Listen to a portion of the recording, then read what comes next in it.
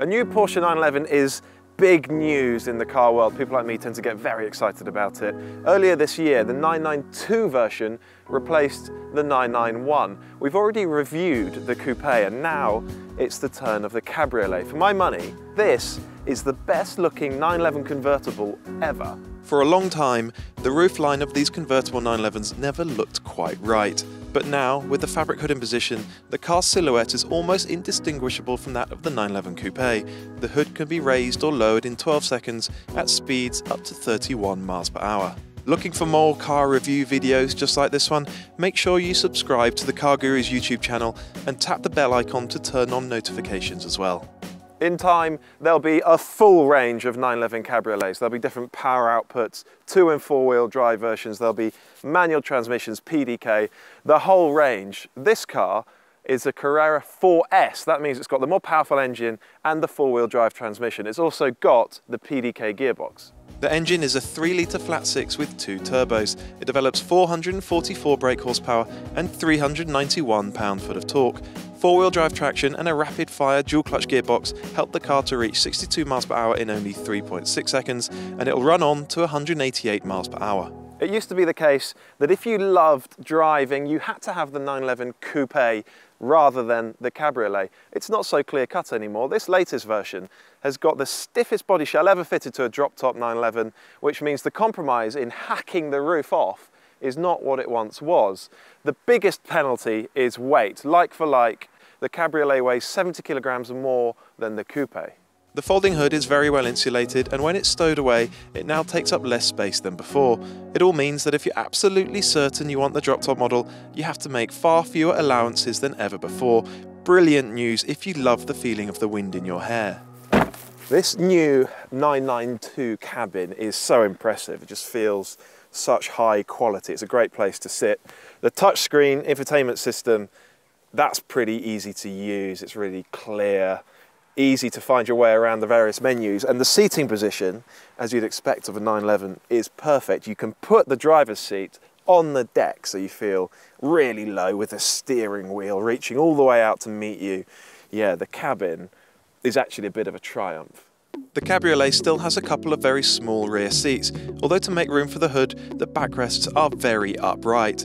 That means they're only really any use for very small children or as extra storage space. Traditionally, 911s have had quite functional, almost plain interiors, but for the first time, this 992's got a bit of wow factor about it. These switches along here, for instance, and the 3D central rev counter, some of these other elements, the layering. It's actually, for the first time, a distinctive, eye-catching cabin.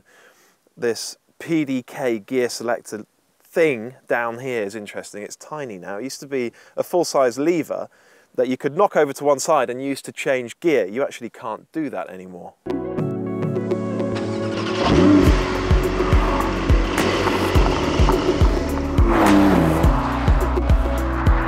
With the roof up, this new 911 Cabriolet, the cabin is better insulated than that of any 911 Cabriolet before it. You still know that you're driving a soft-top car because there's generally a bit more road noise, a bit more wind noise, but it's very, very impressive. We're doing 47 miles per hour at the moment.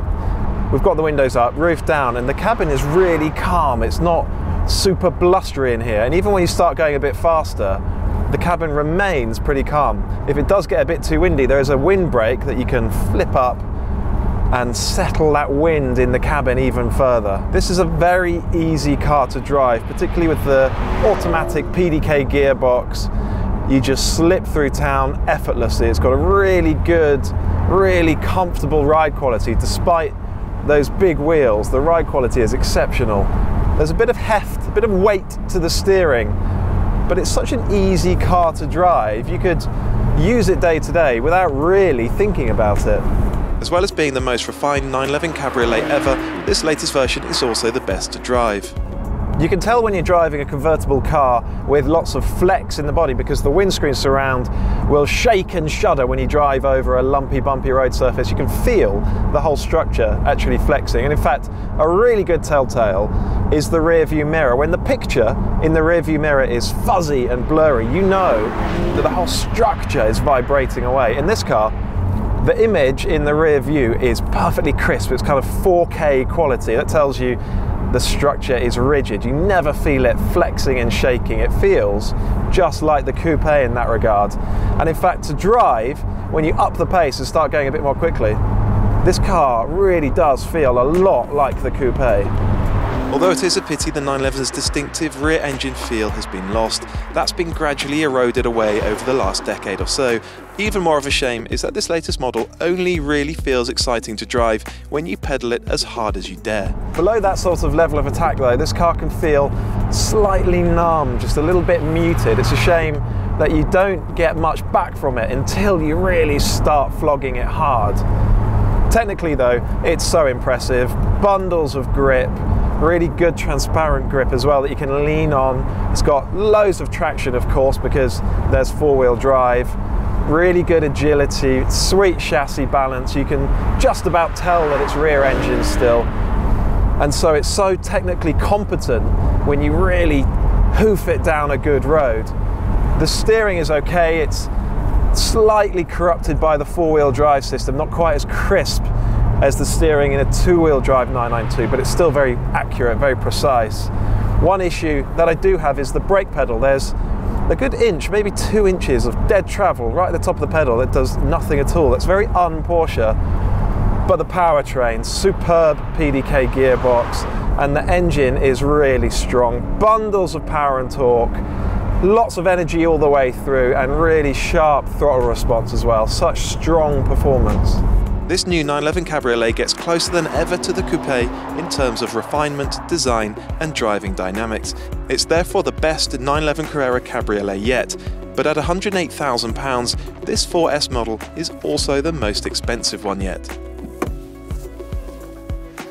To tell the truth, it's still not the 911 that I would go for, but I'm not a lover of convertibles. If you want a drop-top sports car, this should absolutely be right at the top of your shortlist. Thank you very much for watching. Please comment below, like the video, please subscribe to our channel if you haven't already, and remember to head to cargurus.co.uk to find a great deal on your next used car from a top-rated dealer.